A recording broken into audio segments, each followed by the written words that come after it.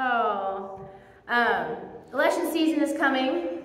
It's like winter is coming. Election season is coming. It's almost here. In another couple of weeks, we won't have to put up with all the terrible ads that I'm sure you're seeing on TV and wherever. And I am looking forward to that. But you know, we tend to look to our politicians to be the people that make the change in our country, to make this country more civilized, a better place to live. But you know what? Sometimes they do a great job. Sometimes we don't think they do a great job. But I don't think it should be just left to the politicians to make this place a beautiful, civilized place of love. You know, we are a country founded on Christian principles. We are a country founded by people who believed in the Lord and believed in being good, kind people. And so I was thinking about, there's this story I want to tell you about. Sometimes I think, like, how can I make a difference? I don't want to be a politician. You couldn't pay me. Millions of dollars would not be enough to pay me to be a politician. You couldn't pay me enough to do it. But that doesn't mean that I, one little person, can't make a difference in this country. And I think a lot of ourselves ask ourselves that. Like, I'm just one person. What difference can I make? I'm just one person. Aside from my vote every 4 years, or 2 years, you know, Senate and Congress and all that. How can I make a difference? And I want to tell you the story. It's a strangely timed story because we would typically think of the story in March. I want to tell you the story today of St. Patrick. You know, the guy that everyone thinks is a leprechaun and like chased all the snakes out of Ireland. Both are not true. There were no snakes in Ireland before he got there. He did not chase the snakes out of Ireland, which I didn't even know that was a thing, that people think that. And he didn't wear green all the time. He wore normal clothes. So, St. Patrick was born Maewyn Sakut. Like, that's his real name, was Maewyn. And so growing up, he was actually an atheist or a pagan. He was a person who didn't really believe that God was a thing. His family were Christians, his parents were, but he didn't. He didn't have those beliefs. He was just a 16-year-old kid who, you know how it is at 16, you think the world is your oyster and do whatever you want, and I don't care about all that stuff. And so one day, he was working out in the fields. They were farmers, and these marauders came from Ireland, these barbarians. So barbarians are very uncivilized, rough and tough people. They invaded England, where Maewyn lived, and they kidnapped him, and they took him back to Ireland and made him a slave. And for 6 years, he was a shepherd. So the 16-year-old kid was shoved out into fields to take care of the sheep, and if you do it, we'll let you eat and live. And so he had this really hard, really lonely life for 6 years, out being a slave, out in the fields as a shepherd. And eventually he's like, okay, I'm going to try this God thing that all my parents talked about because I feel really hopeless. He felt so hopeless and alone that he turned to God. And for 6 years, while he was there, he started talking to God every day. And during that course of time, he eventually gave his life to Christ, which I just think is amazing, that without anybody leading him to Christ, he came to Christ on his own because he just talked to God every day. I mean, think about what it would be like to be a shepherd. You're just hanging out all day by yourself with the sheep. So he must have talked to God a lot. So he gave his life to Christ, and about 6 years into his slavery, he had a dream. And in the dream, God said, all right, I want you to go east, hop on a boat, and go home. And he's like, okay, that sounds great. And so he did. He just left the field and walked to the seaport and found a boat and got on it, and he went home. And when he got home, because he'd given his life to Christ, he went to a monastery, and he lived in a monastery and studied there for 12 years. And then I think he was home for 20. God said, I want you to go back to Ireland and witness to those people there. So these are like pagans, barbarians. They don't believe in God. They're rough people. They're the people who stole him from his home. They were not nice people, these barbarians that lived there. And I'm sure he's like, you want me to do what? But God, you brought me home. God's like, yeah, now I want you to go back. And so he went to the Catholic Church, and he said, hey, can you guys help me? Can you send some people with me so that I don't have to do this by myself? And they're like, no way, those people are unreachable. They are too barbaric. They're too much of heathens. you're not going to be successful. We are not going to risk the lives of anyone else to help you on this mission. We wish you well, but we're not sending anybody with you. So he went basically by himself back to Ireland. The first thing he did was he went back to his former master and brought him money to pay him what he had lost by him leaving him. And rumor has it that his former boss saw him coming and was like, oh my gosh, he's coming to kill me. And so he set his house on fire and sat inside it to die so that Patrick couldn't do anything bad to him. And Patrick's like, no, stop it, come out here. And he ended up converting him. He was supposedly his first convert. And so what Patrick did is he had a system. He was very systematic. He would go to a city, he would set up camp outside the town, and he would first go to the leaders, and he would share the gospel with them. And if they converted, awesome, then they were on his side. He would get them to give basically their blessing that he could live outside their city. And so he would live outside their city, living the Christian life. He'd make a little colony of Christians outside the city, and they would serve and love on the people within the city. And eventually, over time, people would be like, you're weird, and we like it. Like, you're not the heathen barbarian that the rest of us are. You're, like, nice, and you help people, and you're selfless. Why are you like that? Why do you do that? And so that gave him the opportunity to share the gospel with them. And over time, people were like, yeah, I like this idea. This sounds great. And so people would start to give their lives to Christ. They would come into the little colony, and the little colony outside the town would start to grow. And even people within the town would start to give their lives to Christ. And eventually the whole town would kind of give their lives to Christ, and they would become Christians. And then once that kind of got up and running, Patrick would train up a couple of the people there to be leaders and keep it going. And then he would take a couple people with him, and they'd go do the same thing in another city. And it's recorded. They can totally give credit. Thousands of people that Patrick baptized. Thousands. That's amazing to me. This country that was 0% Christian is now 75% Christian. 70% of them are Catholic. And that's down. Ireland, like America, has people like leaving Christianity. But for a long time, I couldn't find actual statistics. For a long time, Ireland was predominantly Christian. And all of that is because one man was brave enough to go back and be the weirdo that lived outside the city and lived a different life. And eventually the whole city the whole country basically became Christian. And that's just amazing to me that one man had that power. One man who loved Jesus enough to go do this hard thing and just love on people. He did all that with the help of the Holy Spirit, obviously. And so I think about that, and I think about the United States. I feel like we're kind of the opposite. We were founded on Christianity. Most of the early pilgrims were Christians. They founded this nation on Christian principles. Our laws, if you look at our laws, a lot of especially the early laws, they line up with biblical principles. And yet now, it used to be when I was a kid, and gosh, for sure, when you guys were kids, most people in America were Christians. This place was full. That balcony was full. That balcony was full. Because so many people were Christians. And not just check the box on your census form, Christians, but practicing Christians. Nowadays, 14% of Americans come to a church building during the week. 14%. 65 or 70% check the box. And I'm not saying you have to come into a building to be Christian. You don't.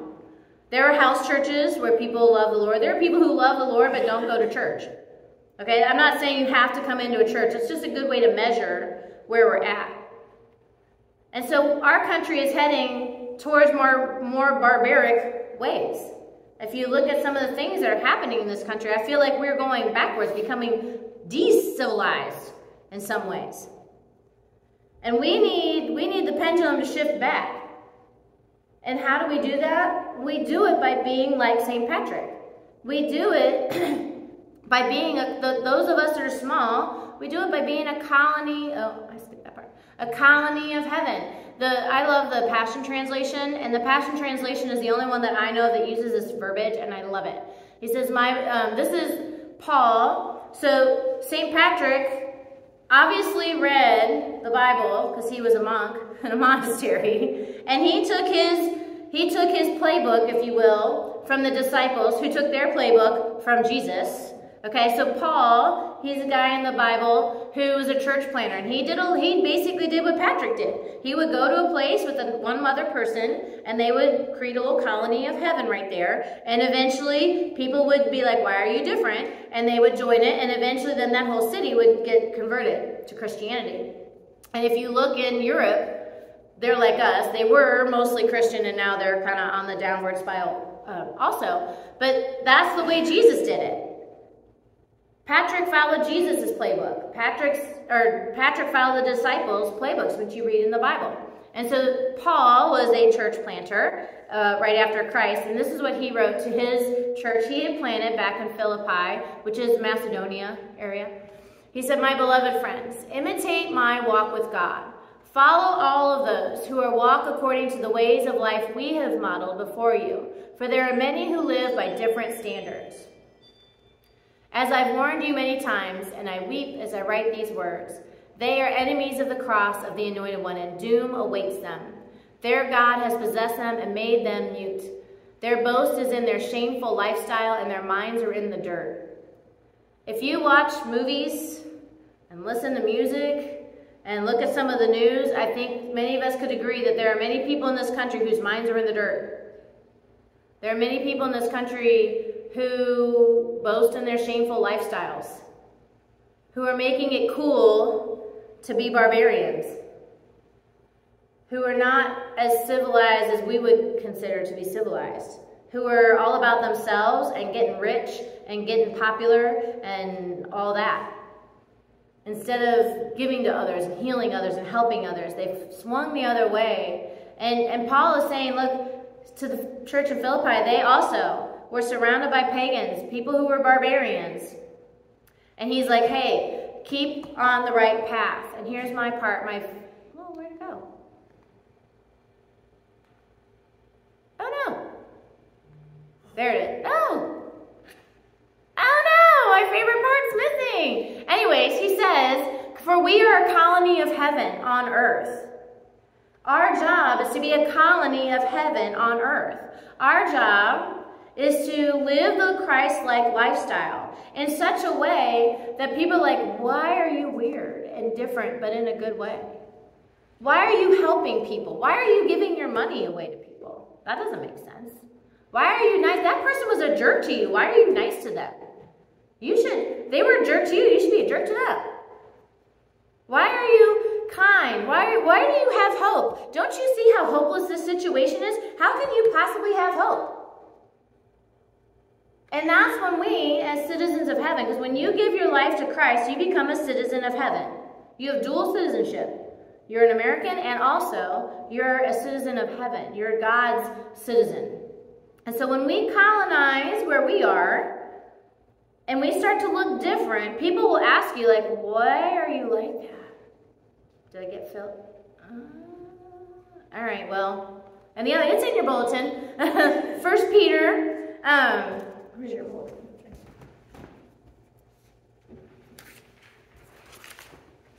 Oh, put my glasses. All right, in your bulletin. 1 Peter, make sure that your hearts, in your hearts you honor Christ as Lord. Always be ready to give an answer to anyone who asks about the hope you have. Be ready to give the reason for it, but do it gently and with respect. He's like, look, when you live a different lifestyle, when you live the civilized lifestyle, the barbarians are going to realize it. And they're going to be like, why are you like that? And that gives you an opportunity to say, because I love Jesus and he loves me.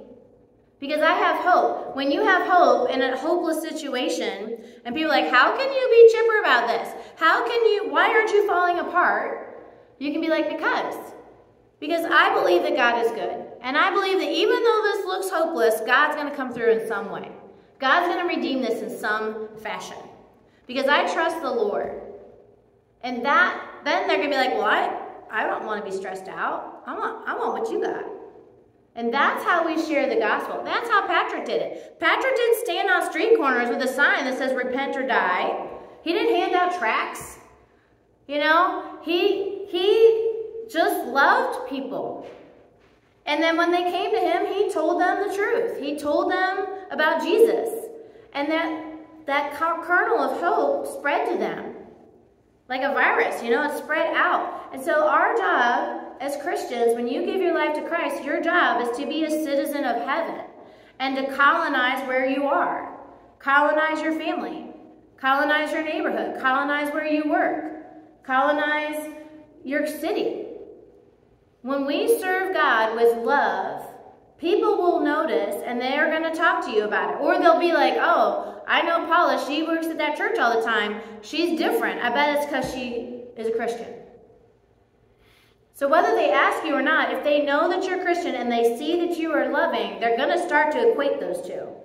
And eventually, hopefully, they'll come to you and say, all right, tell me how you do this. And that's your opportunity to share the love of the Lord with them. We don't do it by going knocking on door to door. We do it by living a life that is noticeably different in a good way. And then the barbarians want to come to our way of thinking. And so if you want to make this country awesome, be the change you want to see in the world. Gandhi wasn't a Christian, but I love that phrase. Be the change you want to see. Don't just vote and hope that those people in Washington and Frankfurt do it for you. We each have the power to colonize and to spread the gospel where we are. If one person can turn an entire country into Christians, certainly you can help in your family, in your neighborhood, in your city, to turn the tide and bring people back to Christ. And so I dare you this week to get closer to God, to do something tangibly to bring you closer to God and to help you share the love of God with others. So do a self-assessment. Really sit down. If you're a journaler, I'm a journaler. Or while you're driving, don't journal and drive. But talk where your quiet time and you talk to God. Do a self-assessment. Are you living a life that is noticeably beautiful? That is noticeably selfless? That is so set apart that others would ask you where your hope comes from? Do you stand out against the barbarians of your life? Or are you just like them?